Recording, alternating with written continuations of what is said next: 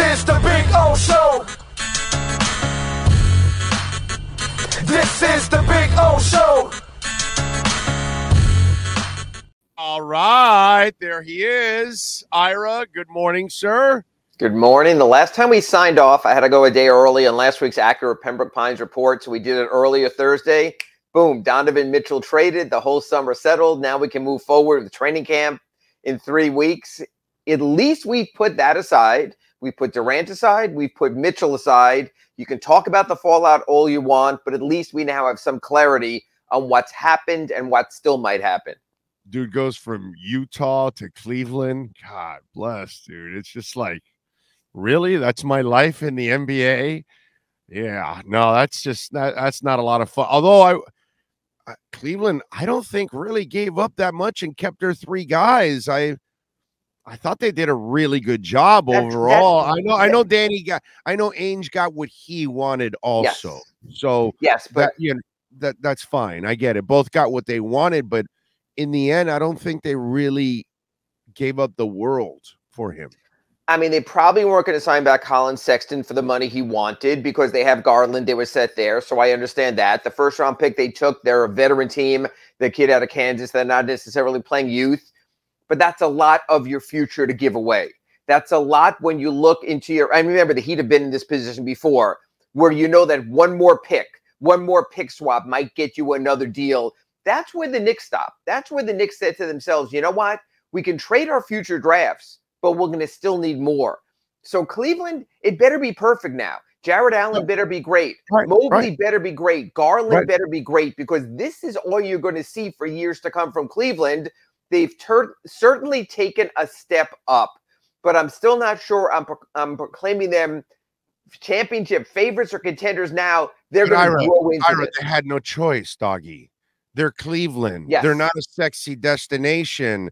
This is the only way they can maneuver and finagle a star to come to their town. Like they were lucky when LeBron, they were able to draft LeBron. So they got their superstar. I think Cleveland did the right thing here because it's better to roll the dice and try to do something than sit there and wait. And you're not a sexy destination. And if you let contracts expire, these players are going to leave on your ass anyway. So I commend them for trying. I hate to have to commend that owner because that guy is, whatever. But I give him credit, man. You got to try. You got to go for it. This is the best they're going to do. They're Cleveland, man. And you make a really good point. If you don't show that you're trying, then all of a sudden when Garland becomes a free agent and Mobley becomes a free agent, you just lose your young guys. You're the Marlins. You're the Marlins. That's exactly the next word that was going to be out of my mouth. They realize we're going nowhere here. We're on the hamster wheel of nothing, and I want to get to something better. So I do commend their aggressive approach. I just still chuckle about the Knicks, for all the years you and I have put up with, the Knicks lost out on Durant, they lost out on Hayward.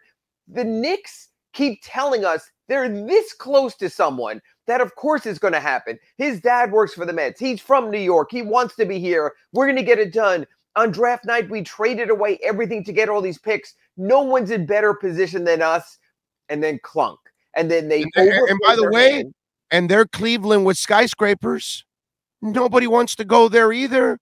So if you don't finagle your star to come there via trade or draft, dude, you're just like Indiana and Utah and Milwaukee and Orlando and Charlotte and all these other places that your players are never going to go to because your owner and all your everything that you created, that atmosphere is not sexy to anybody. You had to do the same thing as Cleveland, dude. You have to do something. Try something because you've been in the same rut for over 2 decades now. To me, it's baffling that the Knicks allowed this to happen, actually. And they drew a very odd line in the sand because they were desperate. And they traded this summer like they were desperate. They were telling you we need these draft assets. We're going to outmaneuver and outflank anyone. It's almost like a chessboard. Okay, we've got more pieces. The other guy, is just left to pawns. We're fine. And they still couldn't close the deal. It's remarkable. You've read the stories how Danny Ainge doesn't want to deal with the Knicks. I don't buy that. Danny Ainge was looking for the best possible deal. he didn't give a rat's butt where he went. I saw a story today, which I thought was preposterous, that the Jazz were unhappy because Mitchell wanted out, so they were going to send him to Siberia.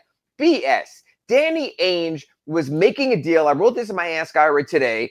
Danny Ainge is going to make the best deal he can for his team. He's going to do it in Boston. He's going to do it in Utah, because if he doesn't, his owner and the higher executives there, they're going to run him out because he wasn't acting in his team's best interest. Look, I'm not a fan of what he did. I can't see how I can sell tickets in 2022 and tell fans, but wait till 2027. It's going to be so much better. I don't think that's allowable. If I'm Adam Silver, I would step in and say, you can't trade a pick more than 3 years out. You can't keep selling that much of the future of your team. Sort of like what we hear from the Marlins. Oh, these young players are going to come around and they're going to be great. No, they're not. They're going to leave. And you wind up in that situation. But wait a minute. They've created that environment because there are the haves and the have-nots. And it's what I mean by that is we have the sexy destinations and we have the non-sexy destinations. And that's become a problem in the NBA because cats will not stay in certain cities. They want to move to other cities that are bigger cities, richer owners, all that kind of stuff. And that's become a problem for the NBA. No matter you have your cap and all that, but it's still, there are certain limitations, and they've tried to, limit all that by you being able to franchise your own and being able to pay them more than anybody else. But the problem is it's so much money now that players are willing to take slightly less, 20, 30 million less, but to go to the next destination that's a lot sexier because, hey, I'm going to get 175 here instead of 210 over there. But, hey, I'm going to be much happier here. 175 is more than enough. But we've created this environment. I think if teams live in the moment and they show the commitment, which obviously Utah did not, so I can understand Donovan Mitchell. I'm going to give you an example there, Big O, Milwaukee. Now, Giannis is a unique case. He's a foreign player who maybe didn't want the big city and the bright lights, and I get all that. But he did re-up with them after they traded away their future for Drew Holiday, and they showed they were living in the moment. Yeah. So I still think there are some places you can make that commitment to a player. San Antonio's another one. But I was just going to tell you, if you land a Duncan or a Giannis, who are humbled superstars, and you get and hell, they landed 3 of them because Ginobili and Parker were just as humbled because those guys were superstars and they could have demanded. Even David Robinson. Even David Robinson, from his humble Naval Academy background, he didn't go to a limelight college. He went to a place of service. So it's a matter of you have to find the right player for the right moment. But I do not begrudge Donovan Mitchell at all. And Donovan Mitchell, if they would have traded Rudy Gobert for win-now players, might have said, okay, I'm willing to try something different. We're not going to play in the drop defense with a big shot blocking center who's a liability in the playoffs. I'm willing to try something different, but they didn't.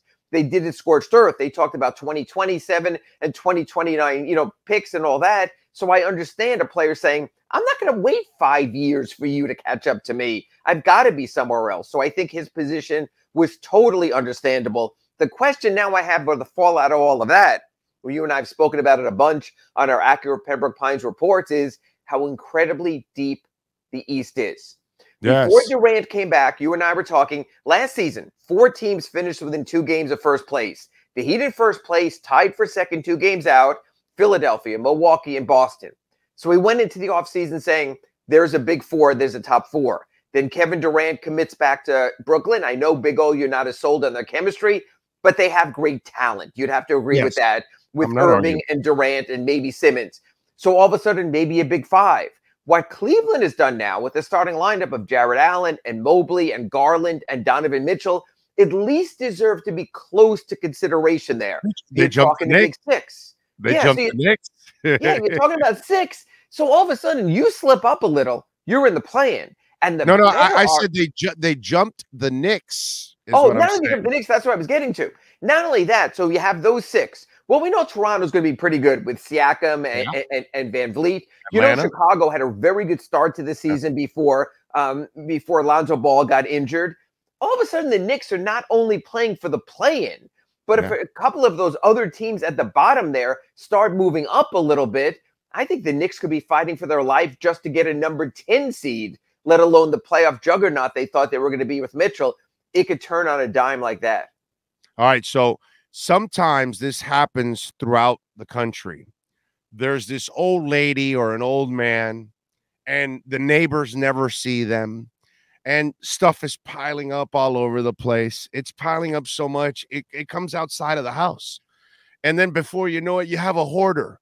And it's kind of a fire hazard, those kind of things. They send in the authorities. They're trying to find the old people, and they're hiding behind all of the stuff that they've hoarded throughout the years. Well, is the NBA about to send in back to Utah to try to find Danny Ainge? Because he got all those picks for Gobert, all the picks for Mitchell, and now reports are he wants to trade Bogdanovich, Malik Beasley also, and Conley. Mike Conley, sure.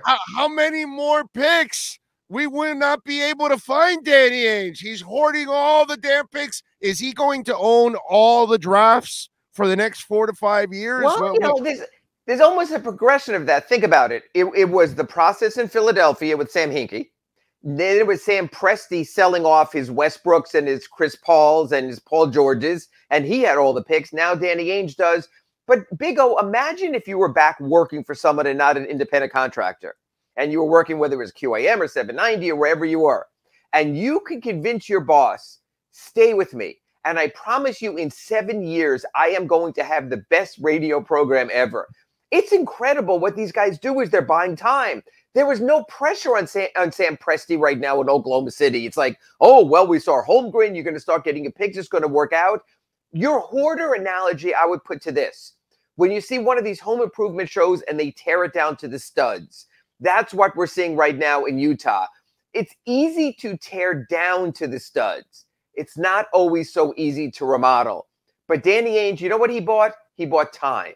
Because now he can tell everyone, exhale, we'll take care of this in due time. It's a great place to be when you're executive and you're still collecting that executive salary. I'm with you there. Now, so we hoarded picks with Philadelphia.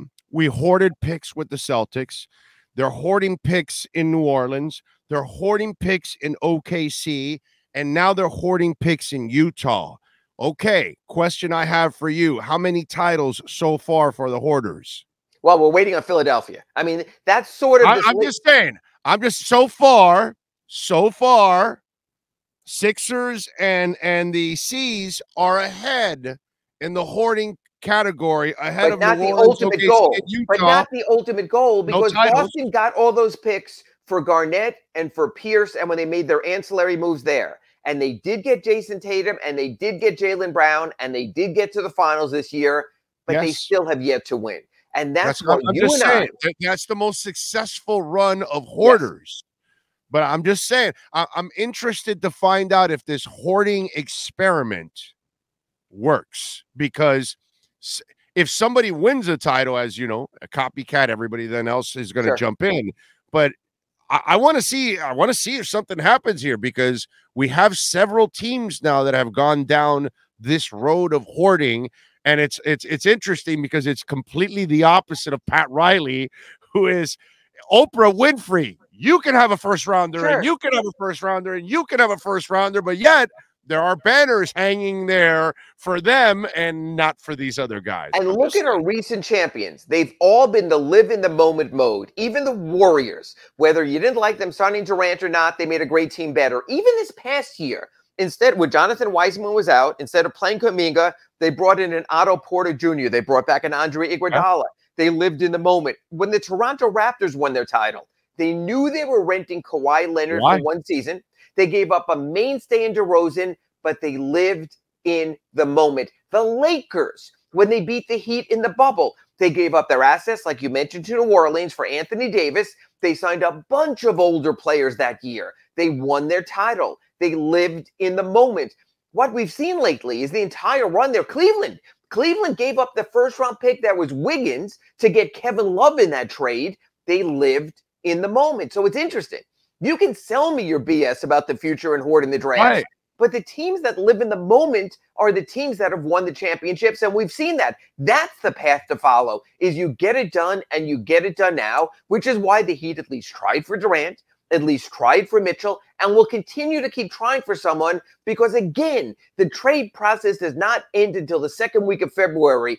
Give it time. There's still another move that's going to be made. They're not just sitting on their butts. Yeah, and obviously their way works better than the hoarding way. Bad news for the Celtics, but then again, this is what happens when you sign Danilo Gallinari, because he has had a long list of injuries in his career, and he's now out for the year. So that's a blow to their. And you know what? And when they made their moves, everyone was talking about the two moves the Celtics made. I never looked at it that way.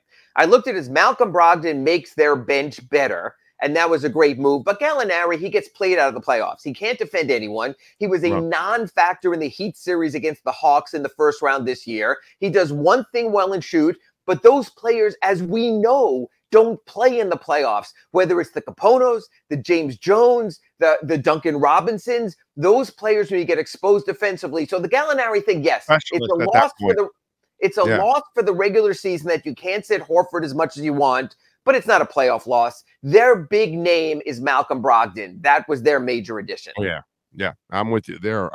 Should we worry that USA lost to Mexico in the FIBA America's Cup? You know what? The whole point for that roster they put together was to get to the World Championships. This is not a seeding tournament for that. You know what? You're going to send – these aren't even G League players, because G League players are going to NBA camp.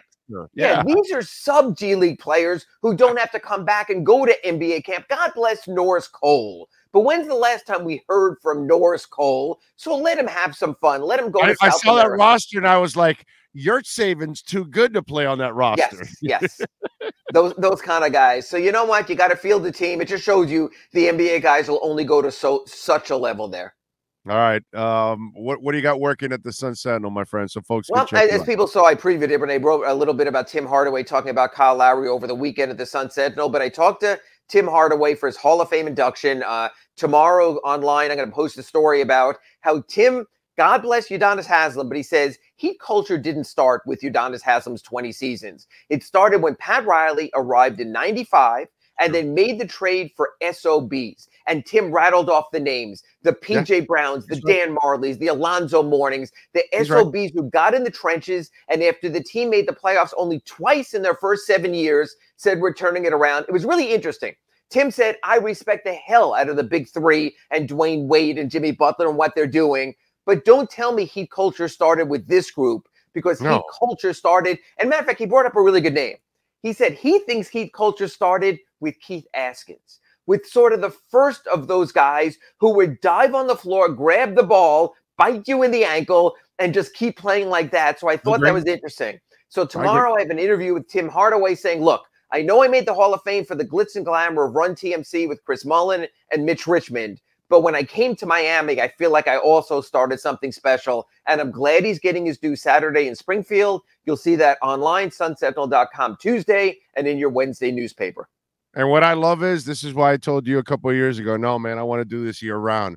Whoever tells you we can't have a good basketball conversation in September, they're out of their minds. We just had a great one. Thank you, Ira. Appreciate it. Catch you on Wednesday on redrecover.com, Inside the Paint, and then back on our usual Friday for our Acura of Pembroke Pines report. Thank you, Big O. Thank you, sir. There you go. Ira Winderman. Excellent basketball talk right there. We switch gears. We'll talk a little football right now.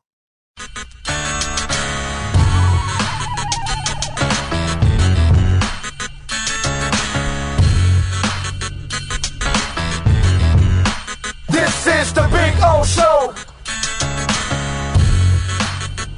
This is the